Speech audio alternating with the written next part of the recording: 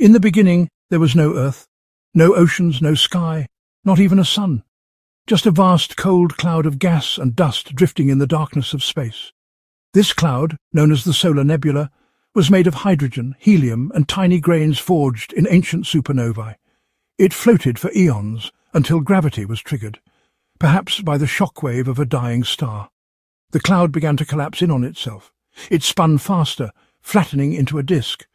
At the center, matter compressed until nuclear fusion ignited, and the sun was born. Around that infant star, the leftovers, dust, ice, rock, and metal, began to stick together. At first these were just microscopic grains, but they clumped into pebbles. Pebbles became rocks. Rocks became planetesimals, city-sized building blocks of planets. Through relentless collisions, one of these grew larger than the rest. Earth was forming, not all at once, but piece by violent piece. This young planet was a molten sphere of rock, reshaped constantly by impacts from asteroids and comets.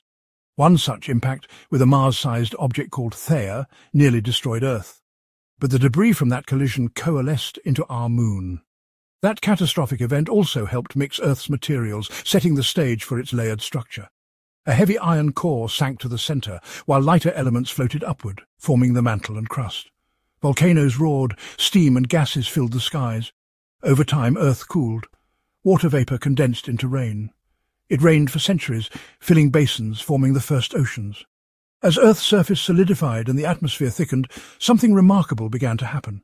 The first building blocks of life appeared. Earth had gone from stardust to a living world, forged by gravity, time, and unimaginable violence. The planet we call home was never given. It was built, atom by atom, over billions of years.